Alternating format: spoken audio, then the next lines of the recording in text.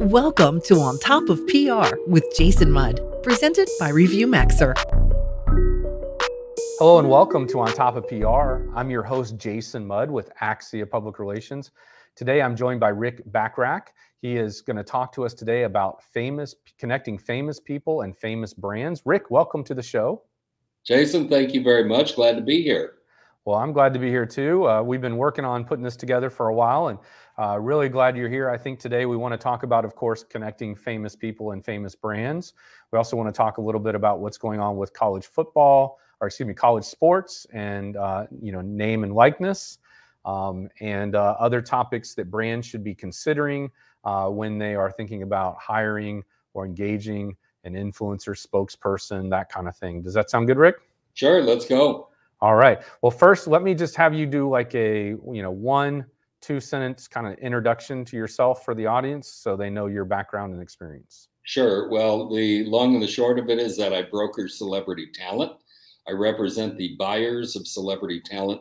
My clients principally are big brands and the agencies that represent the brands.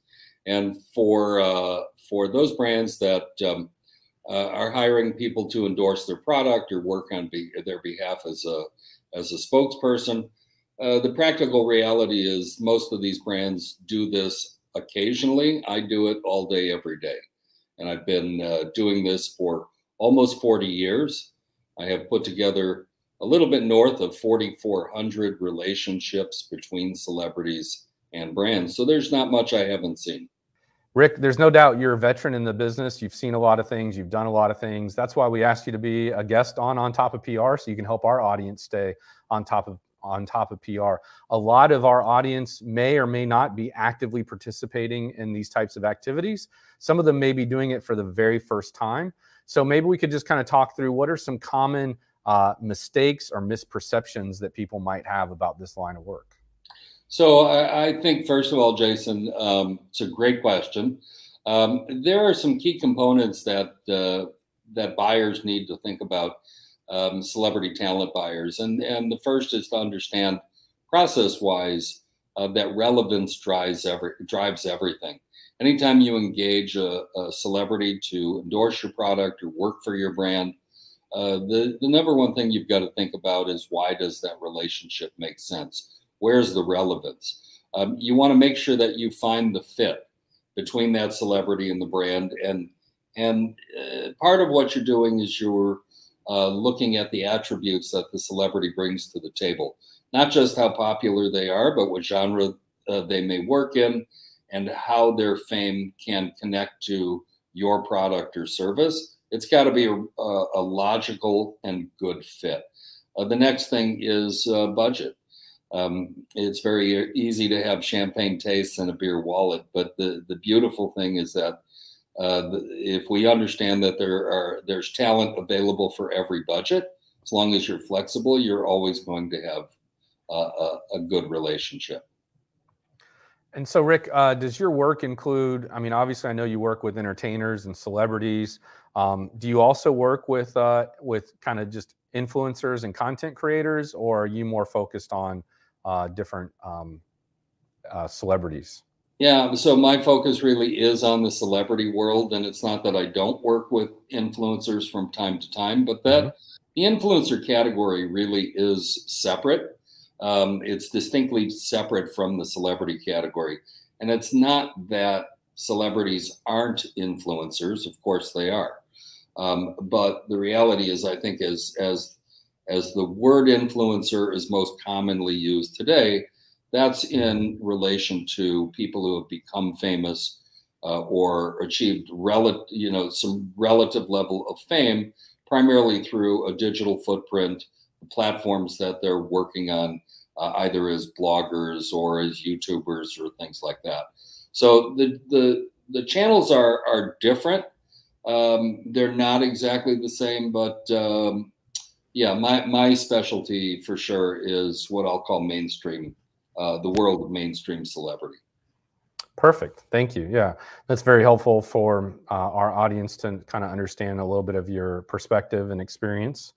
Can you talk about kind of when these types of partnerships go really well, Rick, what are some of the attributes that companies benefit from, and some of the synergies that are created?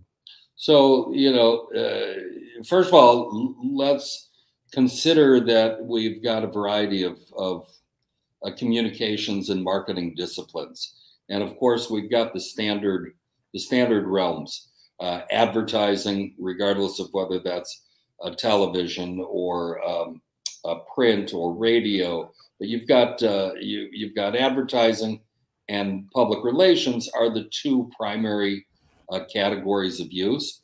Of course, there's an endless variety of ways that companies engage with famous people.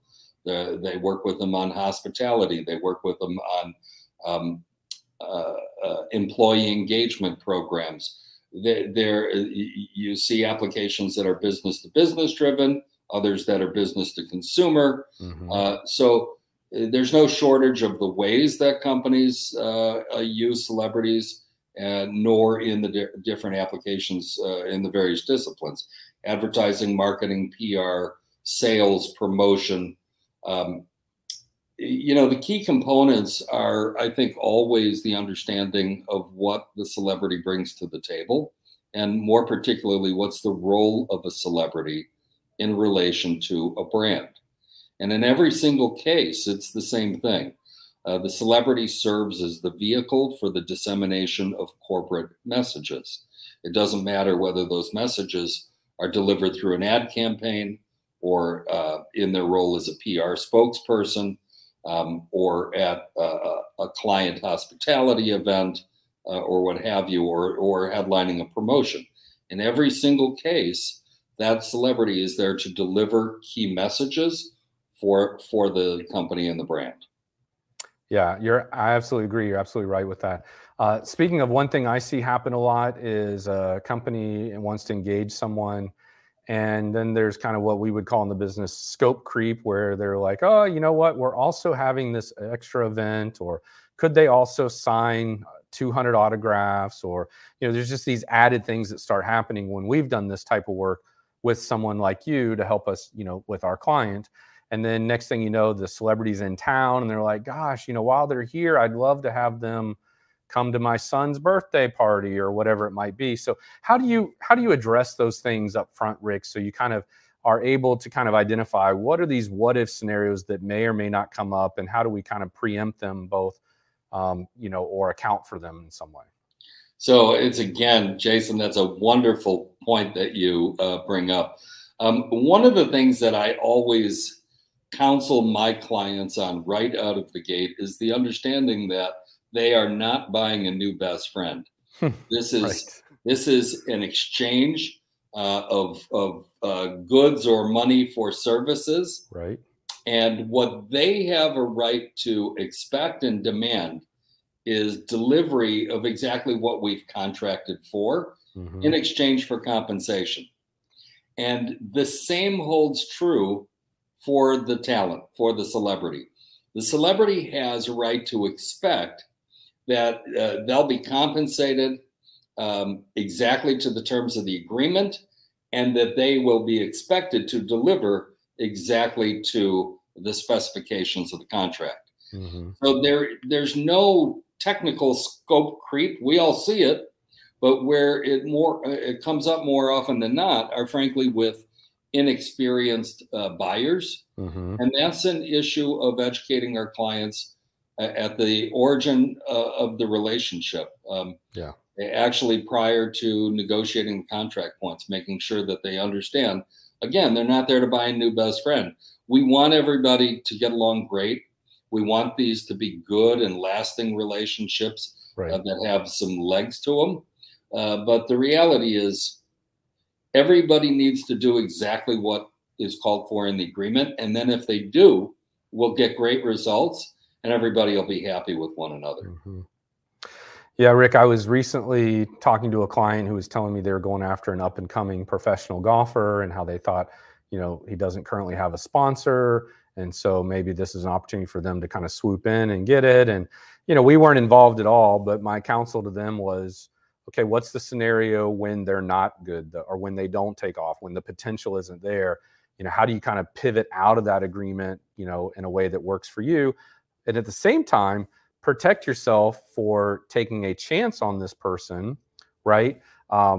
If they start to have this trajectory that's fantastic to where suddenly, they're blown off or whatever it might be, how do you kind of lock them in to an element of convenience where it's like, hey, I'm taking a risk on you, to where it doesn't get to a point where this person's so successful they feel like they're being taken advantage of. Yeah, and I think that reality is key to that, Jason. If everybody enters the relationship understanding where things are at, but also where they can go, both pro and con. As you say, the golfer may fail just as well as he or she may become the next hot thing. So, in the case where where you may not have a history to predict an outcome, you build in flexibilities into the relationship so that both parties are prepared for what may come. Right, exactly. Yeah, well, Rick, with that, we're going to take a quick break and come back on the other side where we're talking more about connecting famous people and famous brands, and maybe sometimes connecting famous people with not yet famous brands that are hoping to become famous because of their connection with that celebrity. Otherwise, we'll be right back after these announcements. You're listening to On Top of PR with your host, Jason Mudd. Jason is a trusted advisor to some of America's most admired and fastest growing brands. He is the managing partner at Axia Public Relations, a PR agency that guides news, social, and web strategies for national companies. And now, back to the show. Welcome back. Glad you're still with us. I'm Jason, joined by Rick. We're talking about connecting famous brands with famous people. Rick, what happens if we have an obscure or unknown brand that wants to get connected with a famous person? I'm guessing that's going to be a lot of their budget, a lot of money for them to do it. Is that a good way for them to get started, or should they start with smaller opportunities? Yeah, well, complex question. At the root, Jason, I think you have to take a close look at that brand. Although the brand may not be big or well known, the first question that any celebrity is going to ask is, are they a good company? Are they a profitable company? How big are they? Celebrity use isn't designed for small business, unless it's a small business that's owned by the celebrity. But let's say that these are emerging brands or challenger brands. They may be growing. And I'll refer back to a pharmaceutical company that I worked with probably 25 years ago, 23 years ago, that at the time was a relative unknown. And yet they were a brand doing a little over $100 million a year in sales. Now, they aggressively pursued celebrity contracts in relation to a nonprofit relationship that they were supporting, and the celebrities were integrated into a public education and awareness campaign, which supported a nonprofit and ultimately drove business back to the pharmaceutical company's primary brand. That engagement worked very, very well. They followed aggressively that pursuit for about the next 10 years. And if you fast forward today, not just the company, but the brand is a multi-billion-dollar a year brand. So it was a case where they were big enough to be able to support celebrity agreements. And I think it should be noted that celebrity acquisition typically should represent between 15 and 20% of the budget that it's associated with. So, for example, if the engagement is really, let's call it a PR initiative, if you're spending $20,000 to secure the talent, the celebrity, the campaign itself should have a budget of $100,000. There should be a 5-to-1 investment on the campaign itself versus the celebrity. That's not dissimilar, by the way, to a company that would acquire the rights to, let's say, the Olympic rings. Somebody becomes an Olympic sponsor. If they spend $100 million on the acquisition of the Olympic rights to be an Olympic sponsor, they will be expected to spend 500 million or 600 million in support of that relationship. That's about the right balance. And, again, there's talent available at every budget, and you want to be, but you want to be appropriate and thoughtful. Now, in the case of a brand that's a relative unknown, part of what we'll have to do is educate the celebrity world and the agent world, agents and managers, and let them know who this emerging brand is, why it's important, and why it's an important opportunity that they get in early before the whole world knows who they are. Mm-hmm. So this could work two ways, where maybe you're getting hitched to a celebrity that has a bright future, and you want to get connected with them early and be part of their rise, and so you've been with them for a while. Similarly, maybe a celebrity or entertainer or athlete wants to associate themselves with a brand that they feel like might be on the rise. So if you're looking at an emerging brand, Ric, how often is some ownership, equity, stock part of the deal, especially for an emerging maybe technology or disruptive brand? And we're running out of time, so if you give us a quick answer, how often do you see that, and does that often work well, or is that something that you generally don't recommend? No, I do recommend it, and I think we're seeing more and more of it today. But we're also seeing the celebrities taking a more active role beyond just, hey, I'd like a piece of the company. You look at people like Ryan Reynolds, who took that approach first with Aviation Gin and then later with Mint Mobile and a few other brands.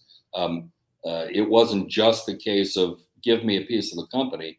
He dived in feet first and actually took on all of their creative direction for the development of their advertising and marketing campaigns. So we are seeing it more, and it can be a great way to enter the relationship. Right. Yeah. Well, it's unique also, I think, when you've got a celebrity like Ryan Reynolds or I can't think of his name right now, where they bring, some unique talent and capabilities to the table, resources to the table, as well. So, all right. So we promised we'd get into name, image, and likeness. Sure. In case our audience doesn't know, give us a, kind of 10-second definition of what that means, and then we'll dive into a couple more questions before we wrap up. Sure. So NIL license, which is name, image, likeness, first of all, was legislation passed by the NCAA earlier this year, that essentially and effectively allows amateur athletes to sell their endorsement rights. So they can now be compensated by a brand or by an organization for the use of their name, their images, their likenesses. They can basically go out and advertise products and services and be compensated for it without losing their amateur status. Yeah, good. And that's a big step for amateur athletics, right? It's a huge step. So you're seeing tremendous volume at the NCAA level. Colleges across the country, there are very, very few schools, even smaller schools, that are not in some way finding deals for their student athletes. More surprising, though, is actually the kids younger than that, because now you've got high schoolers, and I'm not saying there's a ton of them, but you have exceptional high school talent around this country. Baseball players in the state of Texas who are now finding these NIL deals. You've got a handful of kids making 8 figures now. Oh my God! Endorsing products. It's pretty crazy. It's a little out of hand. NIL, though, also changes the landscape. It skews it even more in favor of bigger schools, colleges, and universities that have big broadcast contracts. Right. Become, not that they weren't attractive landing spots before. Yeah. But if you talk about its value as a recruiting tool for a high school athlete, it really tips the scales. Well, the rich keep getting richer, and hopefully this does not ruin, at least for me, college athletics, and more specifically my personal passion, college football. So, because I would hate to see that happen. And, there's a saying, money ruins everything. Right. There's also a saying that marketers ruin everything. So, this is kind of that 1-2 punch of both coming together in a Venn diagram. So, Ric, any closing thoughts on NIL? No, I think NIL is here to stay. The challenge with it right now is that it's uncharted territory. Right. We're less than a year into it, and everybody is learning their way through it. So you have compliance-related issues that the schools, I think the watchword for everybody is probably patience. I think that if the student athletes cooperate with the institutions and the institutions cooperate with the representatives and the families, it's largely undefined. They're kind of figuring it out as they go. So the more everybody can be patient, the better off they'll be. Mm-hmm. That's good. Well, that's always good. As a good expression is to be earnest, be patient, and make wise decisions. And you can't make wise decisions quickly, and you can't move too quick when you're making them. So, Ric, if somebody is going through this, or whether it's NIL or a celebrity type deal or whatever, and they either want a second opinion or they need an expert like yourself, what's the best way for them to get a hold of you? Sure. Look me up on LinkedIn. My name is spelled on the screen. Look me up on LinkedIn. Email me at ric.bachrach@celebrityfocus.com. And I love having new conversations, and never costs anything to pick up a phone and meet someone new, and would love to chat with folks about whatever their needs are. Appreciate that, Ric. And you and I have met through PRSA, and appreciate your sponsorship there and your engagement. And if you weren't doing that, we probably wouldn't have met. And so I'm glad to have you here on the show and on Top of PR. Also glad to, talk to you a few times about a couple of client matters and get your input on them as well. I definitely felt smarter and more informed and able to guide our clients a little better. And, when they're ready, we'll talk again. So thank you for the opportunity today, Ric. With that, this has been another episode of On Top of PR. Thank you for your support of our show. Every month we get more and more fans and followers, and we appreciate it. We know it wouldn't be possible without folks like yourself. In addition, and speaking of, if you found value in this conversation today, do us a favor, reach out to Ric and let him know, but also share this episode with a friend or colleague who you think would benefit from it, and have some conversations around it with them or your team. And hopefully you will be able to use what you heard today and the insights we shared so that you might have more success when you're engaging in sponsorships and celebrity endorsements and other things. So with that, this is Jason Mudd signing off, helping you stay on top of PR. This has been On Top of PR with Jason Mudd, presented by ReviewMaxer. Be sure to subscribe so you don't miss an episode, and check out past shows at ontopofpr.com.